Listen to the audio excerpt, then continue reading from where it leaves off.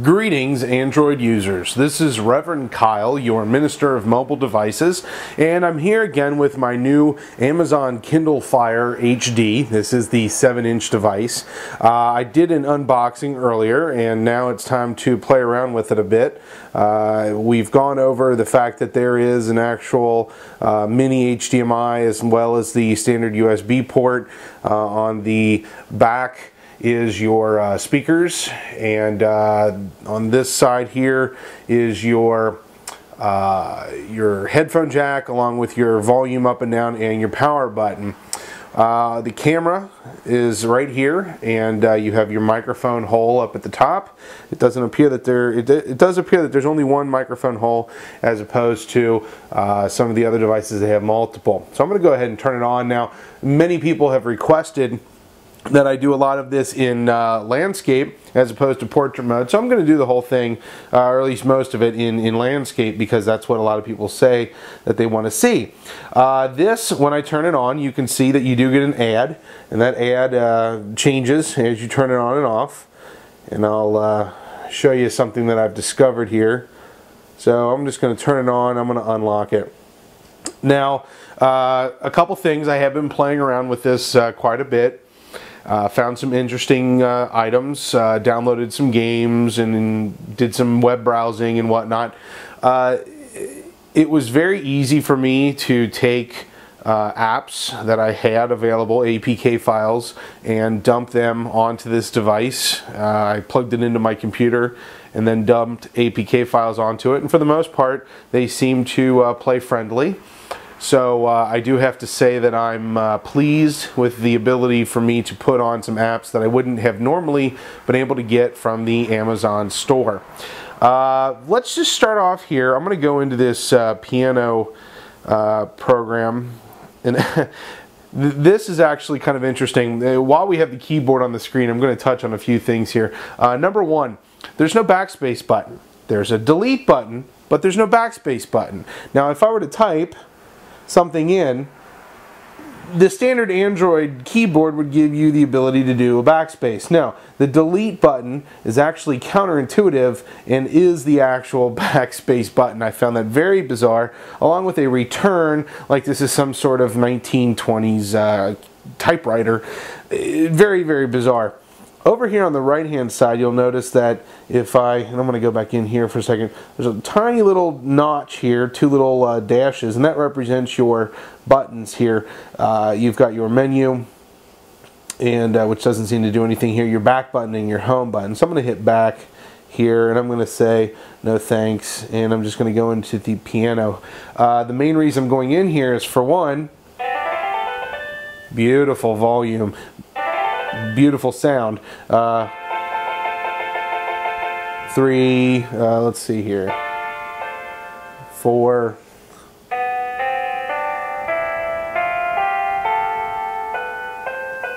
well, I can't get them all there, but basically it's 10-point touch like you would expect.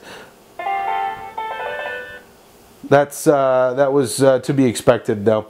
The screen itself, I have to admit, very pretty.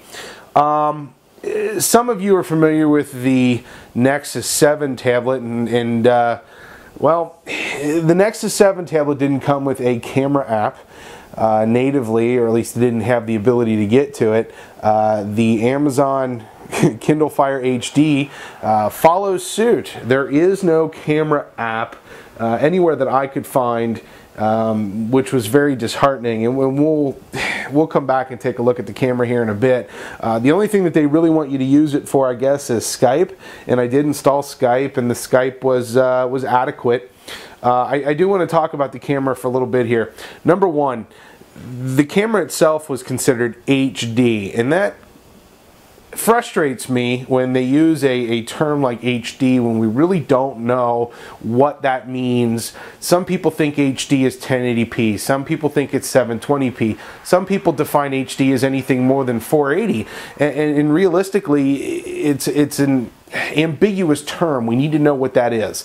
So what I did was I actually went out and got an app that I had for my Nexus 7 tablet, which is it's by a developer, Moblynx, M-O-B-L-Y-N-X, maybe Moblynx, I'm not sure. But this was an app that was available for, it was a Jelly Bean camera, and I actually went and downloaded it and installed it on this device, and well, quite frankly, it worked like a champ, and I'll go into it here. Okay, so all you're going to see is my hand, hello, and the light up on my, you know, move it down a bit so you can see my camera. But basically, it works. This is a standard Jelly Bean. I know this is based on ICS, this is a 4.0 operating system, but this is a Jelly Bean camera app, and it works just fine. I had limited success with some of the other camera apps, but this one seemed to work great. And I could take a picture. Actually, this is recording video right now. And it's funny, we'll go ahead and record the video because you'll hear me and then you'll hear me as well. And I'll stop it. Okay, and I'll go back and play it. And it's going to give me, it's going to ask me what we want to play it with. I'm just going to play it with the video player that comes with the device. Actually, this is recording video right now. And it's funny, we'll go ahead and record the video because you'll hear me and then you'll hear me as well. Notice anything in particular? The video records upside down. I don't know why, but it does. It's something that can be very easily manipulated if you were to copy it over to your desktop machine. But I do have to tell you that the device apparently is capable of recording at 1080p. I recorded this video at 1080p. It also records at 720p, and then of course the standard definition 480p. It recorded it. The audio was obviously mono, and it was a lower bit rate than I'd like to admit. That I would appreciate a higher quality audio when I'm recording video, but I guess for the purposes of video conferencing, you don't really need that great of audio, but it actually did work at 1080p. I was also able to take photos with it, and when I took the photos came out 1280 by 720 resolution. I was okay with that. It was relatively decent photo. I would say that this camera is on par with what the Nexus 7 is offering, if not possibly slightly better with a few nuances here and there. So that's something to consider. The HD camera demystified. It actually is a pretty nice camera. Okay, beyond the camera, let's take a look at the next most obvious thing that everybody wants to know, and that's video playback. So let's take a look here. Now I do have Netflix, and I'll just go into Netflix real quick here. We'll kick it into portrait mode,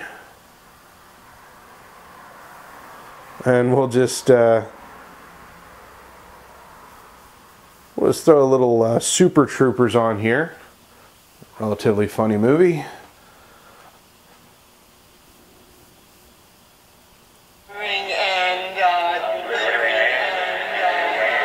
Amazing audio, by the way. Smoking the reefer. Now to teach you boys a lesson, Officer Rabbit and I are going to stand here while you three smoke the whole bag. Please, no. Please. Okay. Yeah, the audio is, again, very, very nice coming out of both speakers. You can definitely tell that there is a superiority here over the Nexus 7. And other tablets, to be honest with you, this is the best audio I've seen on a tablet yet. The video itself is very crisp, very clear. I'm very impressed with the video. There was a slight bit of stuttering, of course, you know, that could just be my connection, no big deal. In terms of the browsing and whatnot, seems to be relatively fluid going through the app. So Netflix itself, big win, very big win there. Let's go and take a look at this here. This icon here represents the standard video player that comes with the device by default, and you'll notice our video in here that we did earlier. I have 3 videos on this device right now. I have a 1080p sample from a animated movie called Ratatouille, and we'll go ahead and try to play that here again. This is 1080p, and it's a, I believe it's MKV format. And we'll go ahead and play it with the standard player. And it starts to play and then dies. Alright, these 2 videos here, one is a 720p version of the Dark Knight trailer, and the other one is a 1080p trailer, the exact same trailer but in 1080p. We'll go ahead and just hit one and do the regular video player. Nope, can't play it. This is an MOV format, by the way. I'll hit that. And nope, doesn't want to play that. Okay, this was very frustrating. I put several videos on here, and it seemed to like low-res AVIs, things that were recorded standard definition. I did get to play a 720p video, and it looked fine, but it was very particular about the formats. Like I said, the MKV, it didn't play. I don't know if it was because it was 1080p or if something else was, you know, getting in the mix. So, to circumvent that, because I don't like to be told that I can't play that video, I installed, let me just find it here. I actually don't see it in here. I'll just go into my apps. MX Player. Went out and got MX Player from, again, I had it on another device, and so I just copied the APK file over. We'll go ahead and play this Dark Knight Rises 720p trailer. We'll just resume from where I left off because I'm not sure where I was watching it.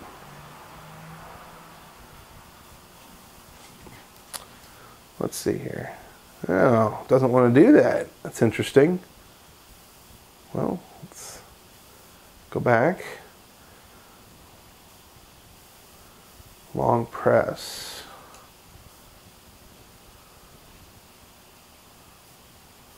Huh. Little fickle.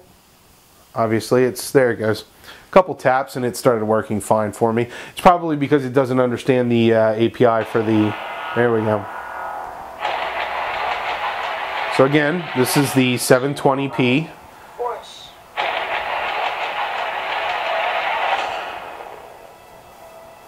Do you think he's coming back? We'll skip ahead a bit. Don't worry, Master Wayne. Takes a little time to get back in the swing of things.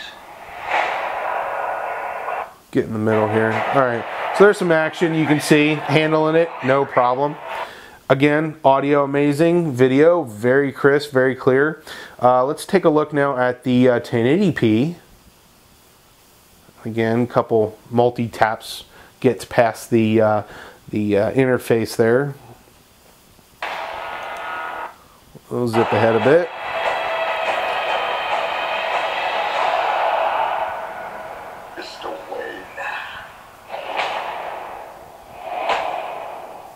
Okay, 1080p, again, very surprisingly, big win. It looks very clear, very crisp on this screen.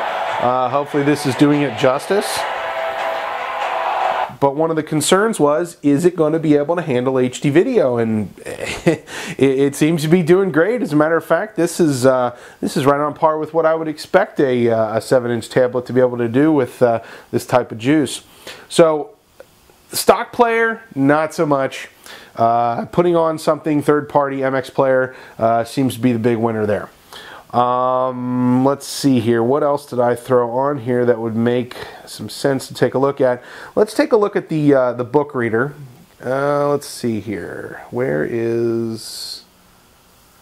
We'll just go into the Legend of King Arthur and His Knights.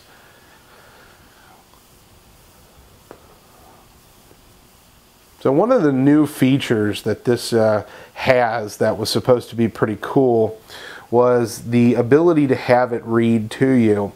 You go into settings and text to speech and you turn it on, and you can do other things, change your font size and white and sepia and all of that stuff, but we'll leave that as it is. And what you do is you just hit play. Barons to pay him homage. Having conquered Ireland, he went next to Iceland and subdued it also. and the winter being then arrived, returned to Britain. In the next year he set forth to Norway, whence many times the heathen had descended on the British coasts, for he was determined to... Okay, you kind of get the idea. It's text-to-speech. It's probably one of the nicest text-to-speeches that I've dealt with, because it's really, you know, it's a female voice. It's very smooth. The scansion in the way that she speaks seems to be very mellow. They're playing around with it a bit. I did notice a few times where she slipped up on some words, some jargon or things that she wouldn't normally be able to understand. There's also the ability, if the book allows it, there is the ability to have an actual professional reading downloaded through, I believe it's called Audible, and you pay for it. And so you can have the audio book and the textbook, and it'll actually, as it's reading, zip through and tell you where it left off. And so you can switch back and forth between the text and the audio, and I found that novel, but just as novel as this, really. I mean, the only difference is you get somebody with, you know, maybe a little bit more pizzazz reading it to you. But either way, it's a new feature, and I kind of like it. There's something called X-Ray, and I know that was supposed to be a big feature. It's not available for all books. I have yet to find a book that it's available for that I own, so something to deal with a little later. In terms of book reading, you know, that's kind of what I would expect. Let's talk a little bit about YouTube. The YouTube app does not exist in the Amazon store that I could find. So if somebody knows where it is, please tell me where it is, because I couldn't find it. And it would make sense that it wouldn't show up. But the YouTube app itself, again, I went out and I found an APK and downloaded it. And a couple interesting pieces about it is you can't sign in. If you go to sign into it, it doesn't have the Google framework, so it can't sign you in. So you're just going to be basically flying solo. But you can click on the videos, you can play them. They do play HD, and they work out fantastic. I'm not going to show you because we've already seen the way it handles video, and if you believe that, then this is how it handles this as well. So YouTube, definitely, it can happen. Let's see what else we have here. Okay, let's see. We've got web browsing. Let's take a look at some web browsing here. So I'm going to click on, I was already browsing out to my own website, reverendkyle.com. If you haven't been there, please go check it out. All of my content is available there, as well as a forum that you can go and talk to me and talk to the other people in my community. I am going to turn this in portrait mode for the purposes of this demonstration. So let's kind of kick it into gear here. Okay, so here's zooming. As smooth as it is on any other contemporary device. I find this browser to be good on some web pages and not so good on others. It took a minute to figure out how to handle my website. It took a minute to figure out how to do the videos from my site. Now these are YouTube videos that are embedded under my page. So I'm sure you've seen this before. And it does turn.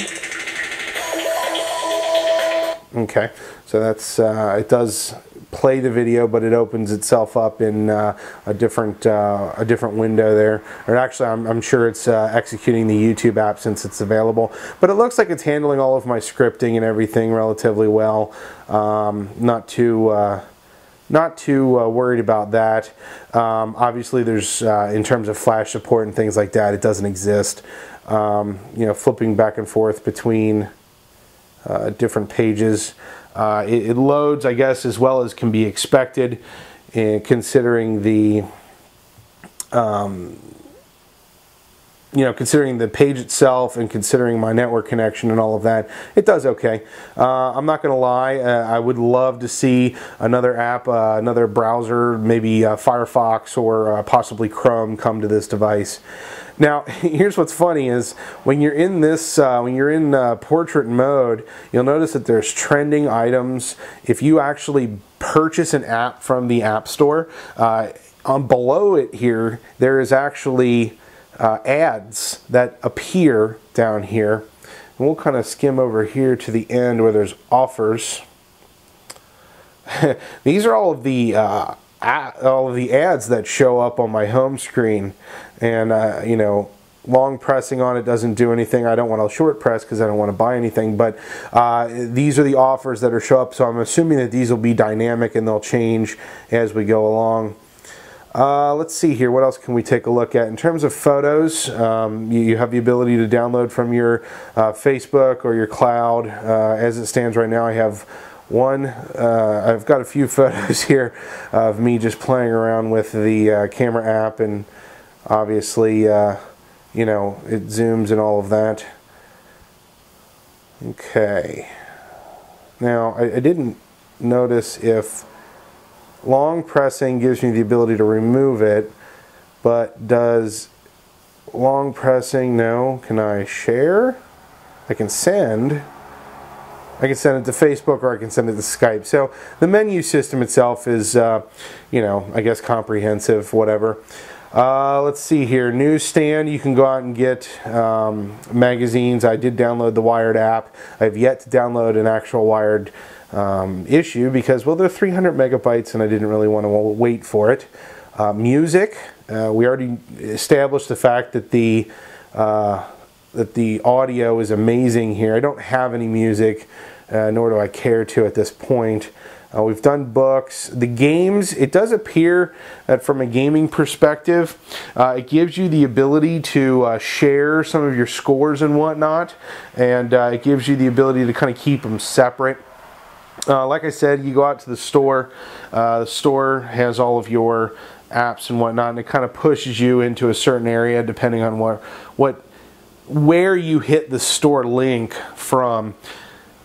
It takes you straight into games and whatnot. And like I said, if you download a game, when you go back to your home screen, that game will be installed, and then you'll have ads showing other people downloaded these apps as well. So they're really pushing the games, they're really pushing the store, they're really pushing the ads on you. I mean, they demonstrate this as being a service. They're definitely making that apparent. Let's do a drop down here. Now you'll notice that mine says Kyle's second Kindle. That's because I do have the original Kindle Fire, so that it recognizes that the same email address was used.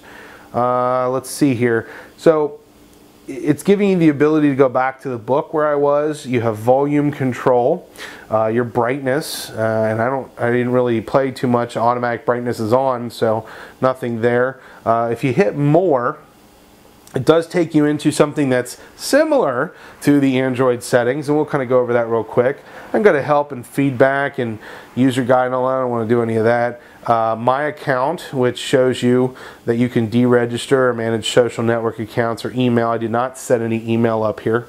Applications, if you need to go in and remove anything or change the way it's notified or anything. Parental controls. I did not turn that on, and I haven't played with that at all yet, so that'll be for another day. Sounds and display, very obvious. Wireless, obvious. Device, shows your battery. The about under device gives you the ability to see your system version, MAC address and all that. It does have Bluetooth. I haven't played with that yet. Let's see here. Location-based services. Okay, haven't played any with that at all. It does not have GPS, which is kind of a drag, but then again, I never used the GPS on my Nexus 7, so maybe it's a moot point. Keyboard, very similar to other keyboard settings. You know, you've got your auto capitalization and the sounds for the key press, which I obviously have off right now. I should probably turn that on, to be honest with you, because I do like that. I miss the fact that the haptic feedback doesn't exist in some of these tablets. The spelling and grammar was decent with me playing around with it. Security. Security's a fun one. Security does two things that are really important, really. Enable ADB. I did go in and turn that on. And then the other thing is the lock screen password. You can turn that on as well. So I know some people like the security. Let's see here. Applications, I think I missed something here. You do want to have the ability to allow applications to be installed, and the first time you try to install an APK and it doesn't, there it is, allow installation of applications. You want that on so you can install your APK files from elsewhere. That's kind of a given for a device that's locked down like this. Let's see here. I think that's it in terms of the system settings. Realistically, this is running smooth. It's living up to what is its expectations. Amazon set a level of expectations and said, look, you're going to get a device that's going to push our stuff onto you and let you, you know, gobble up all of our services, and it's definitely doing that. In terms of hacking and rooting and all of that stuff, hasn't quite happened yet, but you saw how easy it was for me to install APKs, Android apps from elsewhere. I'm sure with some time we'll have the the Play Store available for this device soon, and then we'll be able to do quite a bit more. Alright, the last thing I want to do here is just real quick, I'm going to turn it back off. Okay, so it's off, and I'm going to zoom out quite a bit here. Here it is. Here is your original Kindle Fire, and I just zoom in here a bit. So here's your original Kindle Fire. Height-wise, it's exactly the same, and if you put them on top of one another and line them up fairly, you'll notice that there is almost a good inch in terms of width. And let me focus here a bit. Okay, so here's your thickness difference. It's definitely thinner. Obviously, the taper there is a lot better than the rigidness of the original. So the original was apparently somebody was complaining about the rigidness of it. I'm not really sure why you would really care. So that's that, and while we're at it, I might as well throw him into the mix. Here is my Nexus 7. We'll just get rid of the original Kindle Fire. The Nexus 7, in terms of height, it seems to be almost exactly the same. It might be, actually the Nexus 7 might be just a tiny bit taller.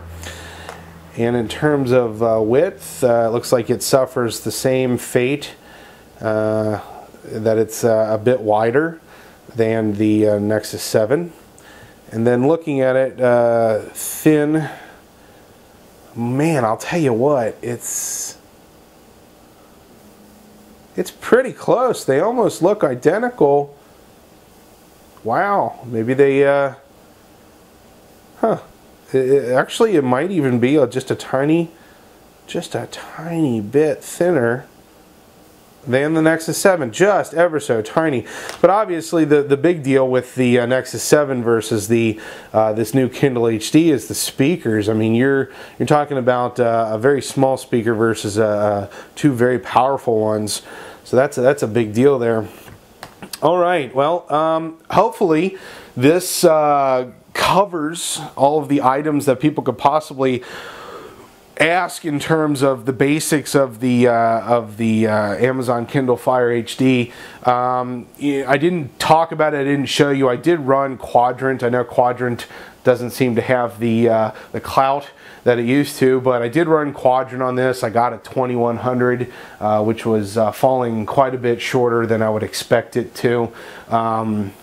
You know, it did identify that it had all of the correct, you know, gyro and all of that stuff, all the sensors, the light sensors and things like that. They were all in there, pretty standard stuff. So, you know, frame rate and all of that with Quadrant wasn't exactly what I would want. But again, nobody's really paying much attention to Quadrant anymore, it seems like. But like I said, hopefully this covers all the bases in terms of the basics.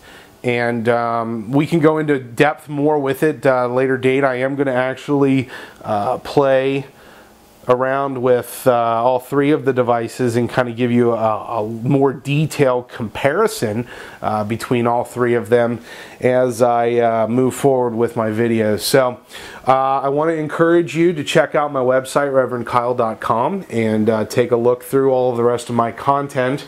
I will be playing avidly with all three of these devices and seeing what I can do to either break them or make them better.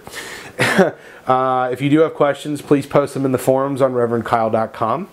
And I'll leave you with that. This has been Reverend Kyle showing you my first impressions of the Amazon Kindle Fire HD.